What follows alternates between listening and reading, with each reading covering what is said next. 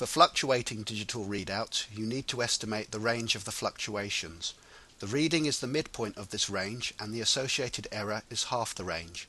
In the example shown, I would take the reading to be 3.85 grams with an estimated error of plus minus 0.03 grams.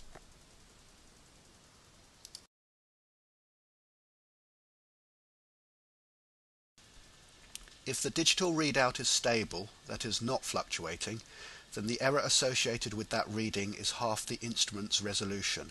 The resolution is the minimum amount by which the readout can change. For example, the stable reading shown has an error of 0.00005 grams.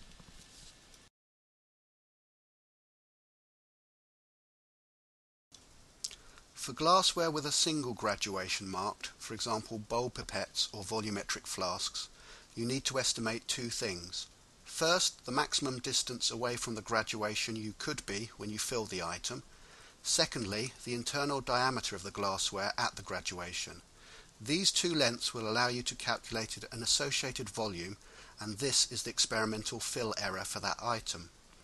Note that some single graduation pieces of glassware will have an error marked on them. This is the manufacturer's tolerance and not the experimental error. A manufacturer's tolerance designates that if the item is filled perfectly with a specific liquid at a specific temperature, usually water at 20 or 25 degrees C, then it will still have this error. For completeness, the total error for this type of glassware should in fact be the sum of the experimental error and manufacturer's tolerance. However, in the Year 1 Physical Chemistry practical course, it can be assumed that the manufacturer's tolerance will be negligible and hence can be ignored when compared to the experimental error.